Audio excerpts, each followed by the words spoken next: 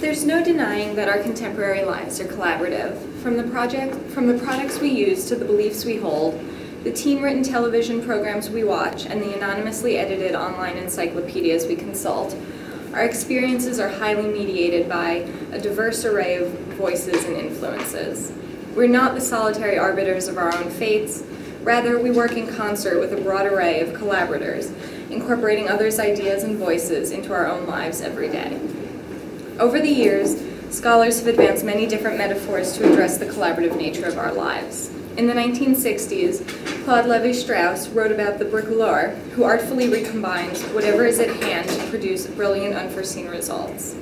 The bricoleur actively challenges the model of the lone genius auteur, instead positing that we are all drawn on a fixed repertoire of shared, pre-existing materials, which we can only repurpose and never augment. Lévi-Strauss termed this distinction as the one between mythical thinking, which recycles known tropes, and science, which believes it can make something new. Unlike Lévi-Strauss, Donna Haraway does not see the world of science and the world of myth as mutually exclusive. Instead, they mutually constitute each other.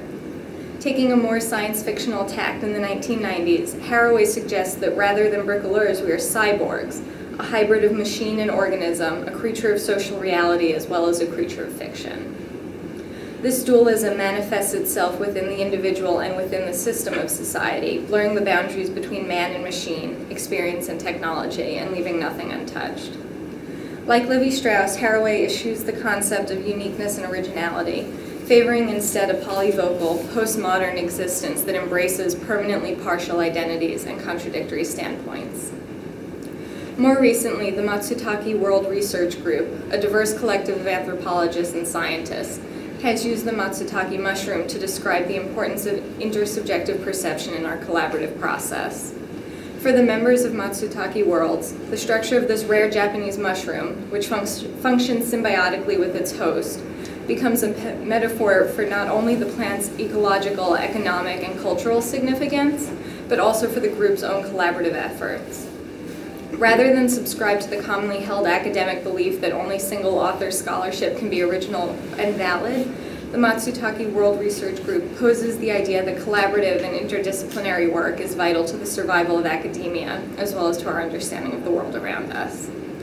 While we find each of these models to be useful in its own way, we'd like to advance yet another metaphor for collaboration, that of the Exquisite Corpse, the familiar surrealist parlor game in which prose is composed Mad Lib style through anonymous joint authorship.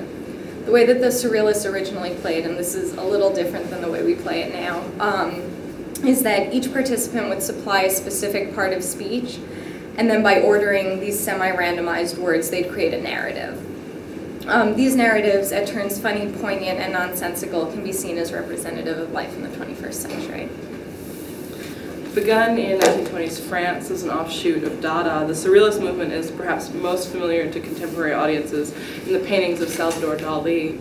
However, although they aren't as well remembered today, writers like André Breton, Paul Éluard, and Pierre Reverdy created a rich corpus of surrealist literary texts. Breton was, for all intents and purposes, the movement's demagogue, publishing several treatises on surrealism's tenets and playing social secretary to a bevy of like-minded artists. As such, we're going to defer to Breton's definition of the movement, quote, surrealism, noun, psychic automatism in its pure state, by which one proposes to express verbally, by means of the written word, or in any other manner, the actual functioning of thought, dictated by thought in the absence of any control exercised by reason, exempt from any aesthetic or moral concern, unquote. Breton and his cohort were fascinated with psychic automatism and Freudian dream states. Many of the classics of surrealist literature, such as Breton's collaboration with Philippe Soupeau, Les Champs Magnétiques, or The Magnetic Fields, were written in an automatic manner. Although the final products were often highly edited, the method was one that endeavored to channel unconscious thought without resorting to cliché, which Breton despised as, quote, so many superimposed images taken from some stock catalog, unquote. But despite the surrealist obsession with Freudian psychology and the unconscious, surrealism was not, as contemporaneous critics like Jerome Klein claimed, quote, a deliberate cult of nonsense and confusion, unquote, nor was it an attempt to escape reality. In fact, the word surreal suggests a layering on top of the real, something super real, which Breton defined as, quote, the resolution of two states, dream and reality, which are seemingly so contradictory into a kind of absolute reality, unquote. Far from seeking to escape reality, surrealists created exercises like automatic writing and the Exquisite Corpse to use nonsense and what Pierre Reverdy called the, quote, juxtaposition of two or more distant realities, unquote, to achieve a sort of derangement of the senses which, they hoped, would in turn expose the very tenuous boundary between the real and the imaginary.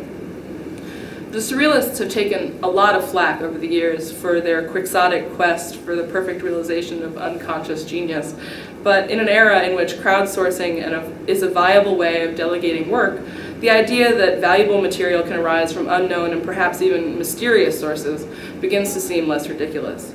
There is something remarkably oracular about the unnamed editors of Wikipedia and the trolls of 4chan. Though they may not have the mystique of the oracles of old, they wield a similar authority over the flow of information and opinion in contemporary internet culture. And of all the surrealist obsessions, the Exquisite Corpse especially offers a remarkably accurate metaphor for our way of life in the 21st century, not only in the practical representation of our experiences, but also in their philosophical implications. The Exquisite Corpse derives its name from a sentence from the first game ever played, Le cadavre exquis boira le vin nouveau, or the Exquisite Corpse will drink the new wine. And the game was a popular diversion amongst the surrealist set. Since Breton's time, the concept has been applied to a variety of forms, including visual art and writing workshop exercises, which is where I think most of us have perhaps encountered it. The version of the game that is most familiar to us today is played by writing one sentence on a sheet of paper and folding it over to hide the work from the next participant, revealing only the last line or last few words of what has been written to serve as a prompt for the next player. So you pass the paper to the person next to you, and they continue the story from there. Once the bottom of the page is reached, the work is considered complete. As Herbert S. Gershman points out, the surrealists were drawn to games as, quote, a formal construction which shuts out one reality while creating another, more nearly ideal one, unquote. In this respect, games like the Exquisite Corpse were a perfect way of accessing Breton's absolute reality, becoming more than merely a game, but an extension of a new way of life being created. Whether we realize it or not, the juxtaposition of two more or less distant realities is part of our everyday experience. We are constantly synthesizing a multitude of influences to create our own private surreal state. For instance, as we were writing this paper, Carlea and I were separated by nearly 300 miles, and we never met face-to-face until we came to this conference. But during the weeks that we were writing this, we emailed, chatted, and called and text messaged our way to this thesis. And when we finally sat down to write the actual paper, we saw each other's words and revisions appear in real time in Google Docs. To create this Frankenstein of a lecture, we would alternate paragraphs, sentences, and ideas flowing naturally from piece to piece as inspiration, or as today drew closer and necessity took us. Many of us are aware of the formal collaborations we engage in, such as those between colleagues or between artists, whether it's duets in music, writing based on visual art, or vice versa. But often we don't lend as much credence to the kind of collaborations we participate in everyday life. This is a mistake. Collaboration infuses even the most quotidian aspects of our daily lives, and our very existence is as collaborative and winding as the surrealist's Exquisite Corpse itself. Our lives are filled with unacknowledged collaborative efforts. Some of these collaborations are timeless. Learning is perhaps one of the most salient examples. As Sandra Dolby has pointed out in her study on self-help books, all learning involves the conscious synthesis of others' opinions into our own system of beliefs. Each book we read, each movie we watch, and every person we talk to on the street serves as a stimulant, a catalyst for creating an individual response. Whether it's done for our academic or professional betterment, or for personal enrichment, we're constantly engaging in intellectual collaboration with those around us, and it's through this exchange of ideas that we gain our categories and questions. In this respect, even our beliefs and opinions are not wholly our own, but the result of a shared practice that stretches across time and space to encompass many historical and cultural perspectives. Other collaborations are the result of our increasingly globalized economies. The objects we use from day to day, our clothes and our household items, are largely made by complete strangers. Medical procedures and technologies developed in foreign countries appear in our local drugstores and electronics emporiums. And with the advent of the internet and vastly improved communication systems, we have a nearly unlimited ability to share ideas collaboratively. When I'm looking for a good recipe, I can crowdsource options from my Twitter account. As in the Exquisite Corpse, the dessert that I make is not mine alone, but the combined product of the recipe writer, the Twitter responder, and anyone who thereafter consumes it. Commerce, too, reflects a collaborative spirit now. Anyone can instantly start their own business using PayPal on any website to collect funds for services or products, and even less tech-savvy entrepreneurs can use any number of platforms from eBay to Etsy to Amazon to sell their wares to ready consumers. Creative projects can be funded through programs like Kickstarter, where anonymous donations from supporters around the world can help make independent ideas a reality. But perhaps one of the most striking examples of the collaborative nature of contemporary life today comes in the form of blogs. Bloggers post daily entries about their lives, sometimes revealing deeply personal details to create a narrative or non-narrative work. A quick scan of these lifestyle blogs on any given day could cover what he ate for breakfast, an announcement that she's pregnant, an interesting new song, a to-do list, a discussion of owning a small business, or the best color for a couch in a studio apartment. Each is carefully crafted, showing a very real life, if only select aspects of it. And after we read for a few days, months, years, it's easy to feel that we know this person. Rows and rows of comments on each entry, some from friends but most from strangers, form their own exquisite corpse, as readers offer their feedback line by line, adding their own stories and augmenting the work in their individual ways. Unlike the Exquisite Corpse participant, the blogger ultimately has control over which comments can be viewed and by whom, but very often these commentators create a discussion that's as interesting or more interesting than the original entry itself, and the author has to exercise some restraint to allow the work to fully blossom. In these and in many other ways, our lives today unfold in much the same way as the Exquisite Corpse. The Exquisite Corpse asks us to relinquish, to a large extent, our ability to control the outcome of our own stories.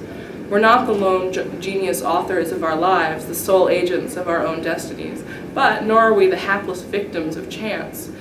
We are active participants in a never-ending game, the outcome of which we can influence but never predict.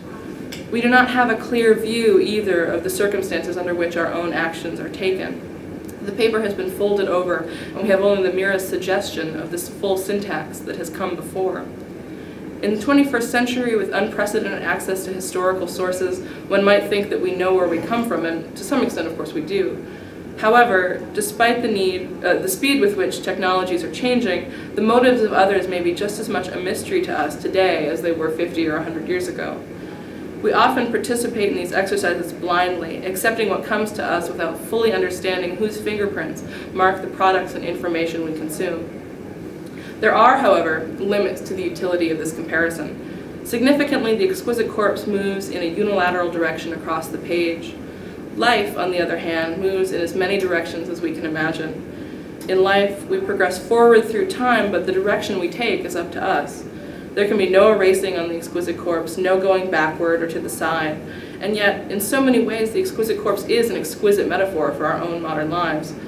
We feel sure that the collaborative nature of contemporary life would please the surrealist, since, as Catherine Conley and Pierre Temenillot point out, surrealism was, quote, a way of walking down the street, of engaging oneself in politics, of dreaming and living in the everyday, unquote.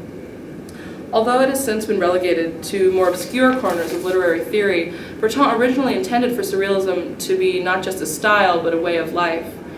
For the surrealists, there was no appreciable boundary between the world of the imagination and the world of everyday experience. As Breton put it, quote, what is admirable about the fantastic is that there is no longer anything fantastic. There is only the real, unquote. Today, we are all too keenly aware of this. With massive global networks at our fingertips allowing for instant communication, the system ceases to feel enormous and instead gives us a sense, perhaps false, of closeness. In mere moments, we can connect to anyone, starting a blog with strangers, sharing our photos with friends, or working on a spreadsheet with colleagues across the world. Once we acknowledge the impact these connections have on our lives, it becomes clear that the separation between the real, the scientific, the autonomous, and the surreal, the mythic, the collaborative, is an imaginary one. The more we relinquish this mistaken distinction, the more we can begin to embrace the beauty of the fantastical hybrid lives we lead.